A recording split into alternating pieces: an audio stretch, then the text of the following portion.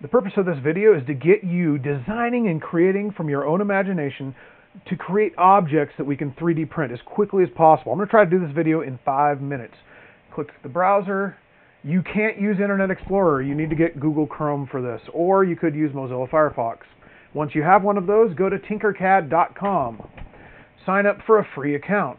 Put your name that you want for the account here. I'm going to call it Student 1 3D Lesson, which looks like Student 13D Lesson, but whatever. And put your email address here. Don't copy my stuff, obviously. You won't be able to get in.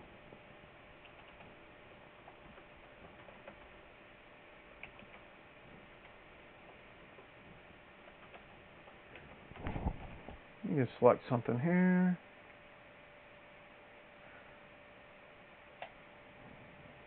Put my date of birth in there, or some date of birth in there. Of course. This part takes a long time. Don't click off of this. It's actually working, but it just takes a while. You just have to be patient. This is going to eat up a lot of my allotted 5 minutes that I gave myself, if I can cut it down that quick.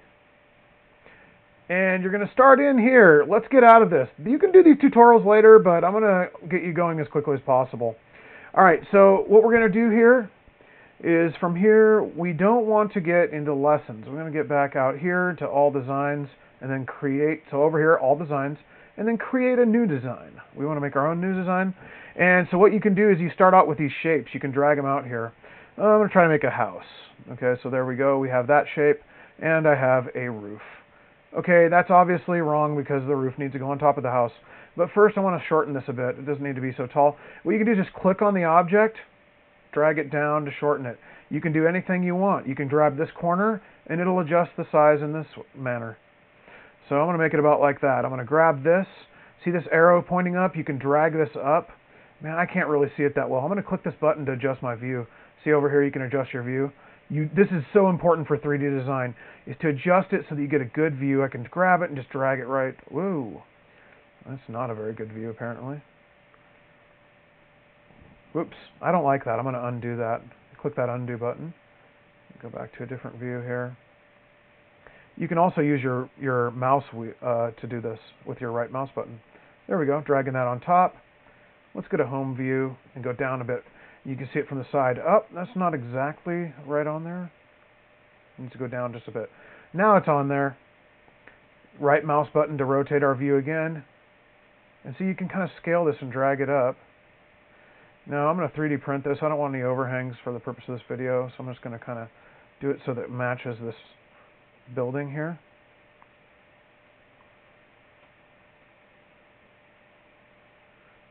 If you're wondering how I'm sliding the camera around, I'm using the middle mouse button. You can slide it around.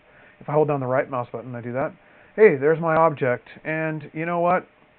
I'm also going to put, I don't know why, but I'm going to put a hexagonal smokestack. Whoa, way too big. Hold down. I'm going to click this corner. I'm going to hold down Shift, which will make it scale. Oops, that's not good. Let's drag it out of there. You can just grab it and drag it. I'm going to scale that down to this size. And then grab the top of it. See this dot? Whatever dot you grab, that's what you're going to be adjusting. I grabbed the top dot, so I'm adjusting the height of it. And there we go. I've got myself a little chimney. Kind of a boring thing, but we're in a hurry here, so you can do whatever you want with your imagination. Now I'm going to go here to design. I'm going to click download for 3D printing. What you want to do, almost always the best option for this is going to be the STL. .stl stands for stereolithography.